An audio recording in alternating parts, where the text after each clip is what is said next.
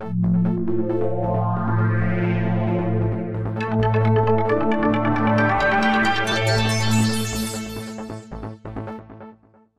dear traders, you're watching the latest economic calendar on Insta TV with me, Anna Kasatkina. In the second half of the week, the following macroeconomic reports will be added to the economic calendar.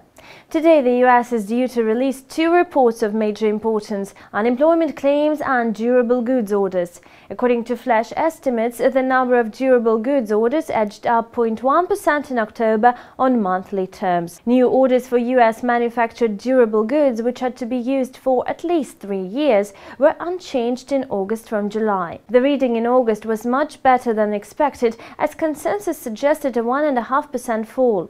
Recently, the US manufacturing sector has been showing mixed performance, so durable goods orders surged in July after a sharp fall in June. The last report signals that US companies have gained confidence. In case this trend persists, the US economy will boost amid robust manufacturing activity. Friday morning, the National Consumer Price Index for September is due in Japan. Experts assume the CPI to drop 0.5% from August.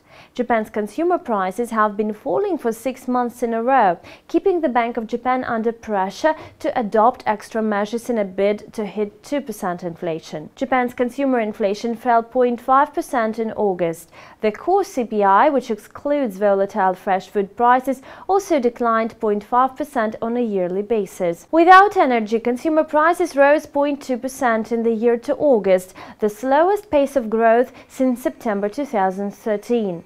To sum up, all efforts of Shinzo Abe's cabinet to prop up the ailing economy have been in vain so far. On Friday, the US will present the GDP data for the third quarter. The US economy is projected to expand 2.5% from the second quarter. The US economy grew 1.4% in the April to June quarter from 0.8% growth in the first quarter.